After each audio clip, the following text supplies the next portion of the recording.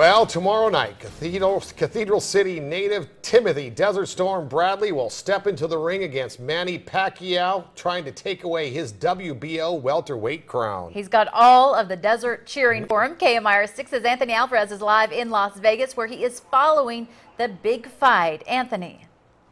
Elizabeth, I'm standing literally about right across the freeway from the MGM Grand. There's a lot of excitement in this town. You know it. There's casinos, there's shows, all kinds of good stuff. But there's really a huge crowd of energy going on at the MGM Grand Arena. Now, I walked into the arena and I just saw a sea of fans all wearing Pacquiao shirts. I'm trying to look to see if I can find anyone for Team Bradley. And then as soon as Bradley walked on came all the boos. People were just booing him. You know, they're not happy to see him. They're all for Manny Pacquiao. But he stepped on the scale. He made his weight. And then what he did was, as soon as he did the double bicep pose, he flexed. He let the people know, hey, I'm here. I'm fierce. He looks good. He's shredded. He has a lot of muscle. Pacquiao stepped up. He weighed in. He also made weight. He's about the same weight, maybe just 1 pound more. But you compare the two boxers side by side. Obviously, Bradley looks a lot more bulkier. He looks a lot stronger.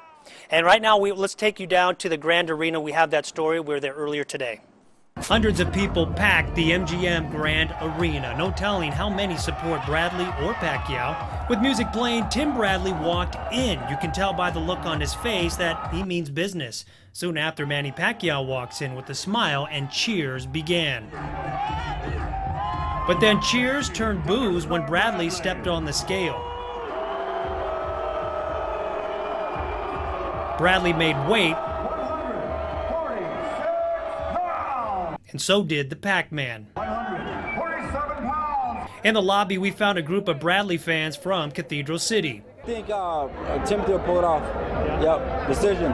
Decision? Decision, yep. We also spotted local boxer Antonio Diaz in the crowd. I've been booed many times. Tim Bradley got booed in England, and what happened? He came back with the world title. Okay, I think that pumps him up more. Although Bradley carries more muscle, Pacquiao fans remain confident with their Filipino hero. Bradley is like a younger version of Pacquiao when he was hungry and everything, but it's just going to be like a father beating his son. So obviously he had jokes right there. It was pretty funny.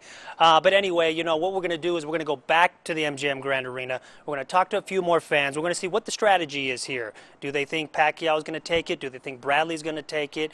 We're going to go and see. And also, let's see if we can get some more predictions, because some people are saying 3, some people are saying 9. So, Gino, Elizabeth, back to you. Anthony, I want to ask you, those boos have got to affect him. You've interviewed him several times. How is his mood today compared to the other times that you've met him?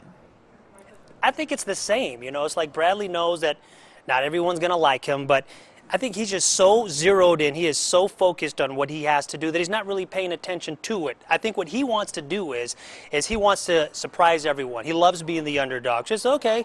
So what he does is he encourages the boos, and he says, okay, boo me now, but when it comes down to it, you're going to see who the real champion is. And I think he has zero distractions. You know, Pacquiao's got his religion beliefs going on right now, pondering whether or not he should continue boxing.